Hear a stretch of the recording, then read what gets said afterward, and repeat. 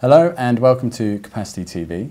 I'm delighted to be joined today by Ako of Speedflow. Welcome. Thank you, Paul. With Speedflow celebrating 10 years in business, over that decade of time, how have you seen Speedflow grow and also have you seen the market develop? The first decade that we celebrated in February and is full of new features and full of new services that we started to offer to our customers. Namely, we have been promoting the solutions as a software, but nowadays we can speak about the software as a service in terms of software. And in terms of telecom services, we started to offer the SMS solutions, SMS services to SMS traffic. So, of course, the Speedflow Telecom department has such telecom services as wholesale, A to Z termination, we have the CLI, SMS CLI, and nowadays we are focusing and emphasizing more on the SMS part because it's becoming nowadays more and more popular. Having the platforms for that, the Class 5 solution, that's a complete switch, that comprises all the modules, PBX, calling card, the SMS solution itself, call shop, allows the Speedflow communications team to manage the SMS business too. What other services do you think we'll see from Speedflow over the next 12 months? Over the next 12 months, much probably we will be promoting again and again, the software as a service, first of all.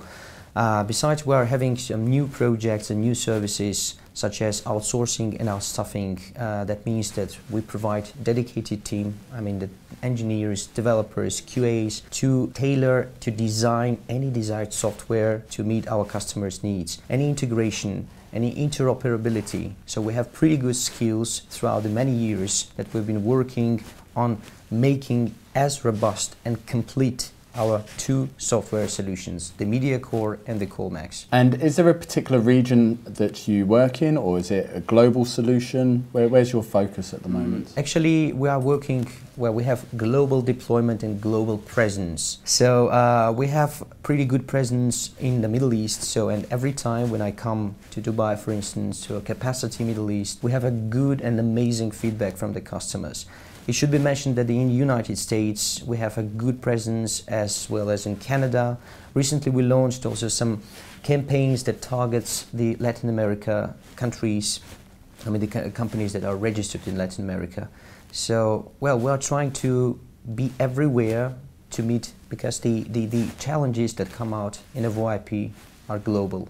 So we are trying to get the solution for them. You mentioned earlier about Class 4 and Class 5 soft switches. Perhaps you can just tell us a little bit more about what they actually do and what they mean.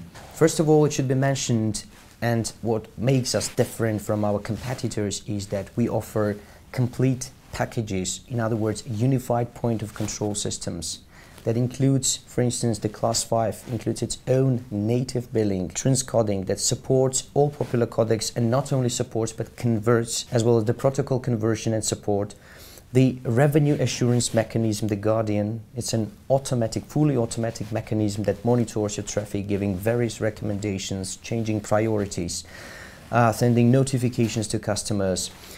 We have on the Class 5 solution, as I mentioned above, we have call shop, calling card, and IPPBX within a single platform together with the SMS solution. The CallMax is offered also as a modular structure system. In other words, you can get call shop or PBX or calling card as a standalone product. So, and of course, what matters here is the price. So when we do understand the market, we constantly monitor the market. So we are ready to offer all our potential customers the best solution at reasonable price. And with regards to the VoIP market, how do you actually see that developing over, again, the next 12 months and 2 years and beyond? I think that people are striving more and more to have a solution, as was mentioned, a cloud-based solution, or turnkey solution, if you can call it. In other words, they are not going to consider separate software as most of our competitors are stick to nowadays. What they do is you can get the software, third-party software as a billing or something else, transcoding, and it's just it's like a house of cards that can be blown and crashed in just at a click. In our case, this one we are trying to put under control, the whole infrastructure of the customer. When I mean under control, I mean just to protect first of all, the infrastructure from hackers attack, because nowadays it's very widespread hackers attack through the APMI. So we are taking into full control the hardware itself, so by this guaranteeing the customers full security and protection, as well as the extra security tools and options that are being implemented in the system. We have implemented already a couple of them, and we are not going to stop, so that to provide the customer with peace of mind. How do you identify these attacks or fraudulent use on a network? As a matter of fact, we have 24/7 technical support team who are constantly monitoring the hardware and the software of our customers. So in case of any such server reboots, restarts, or any such a suspicious behavior of the software itself, an alert is being, for instance, the system sends the alerts to our technical support team. And here is when they start to investigate what was the issue, or what the issue was, sorry.